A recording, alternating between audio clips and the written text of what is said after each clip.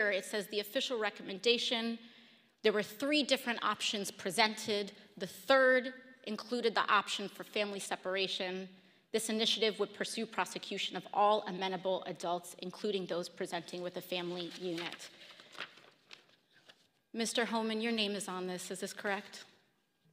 Yes, I signed that memo. So you are the author of the family separation policy? I am not the author of this memo. You're not the author, but you signed the memo? Yes, a zero tolerance memo. So you provided the official recommendation to Secretary Nielsen on for the United States to pursue family separation?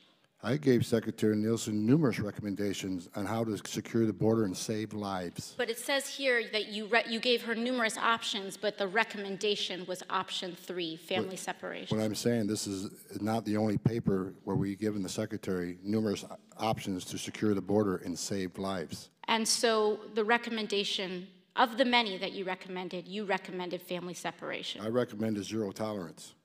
Which includes family separation. The same as is with every U.S. citizen parent gets arrested when they're with a child.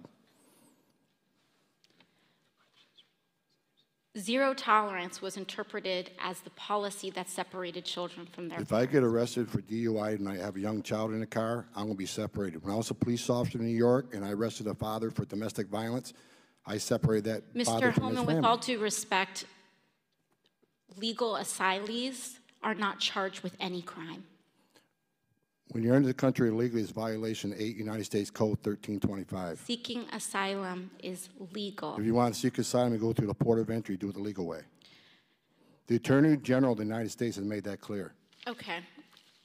Mr. Chair, the memo is submitted to the record for review. Inspector General Costello, one last thing.